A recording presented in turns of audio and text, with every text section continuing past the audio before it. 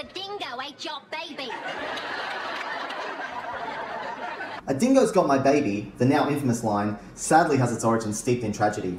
In 1980, Australian mother Lindy Chamberlain was camping at Uluru with her 2-month-old daughter Azaria when the unthinkable happened. Fellow campers heard a dog growling and Lindy rushed to the tent. It was there she said she saw a dingo violently shaking its head before taking off. She then cried to her husband Michael, "A dingo's got our baby," before looking inside the tent to find Azaria missing.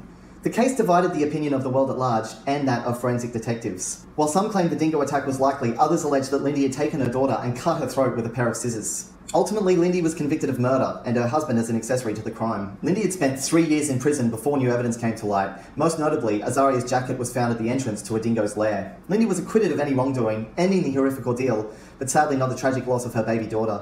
In the years following, it became an iconic line, used in multiple pop cultural references, but most famously when Elaine from Seinfeld said,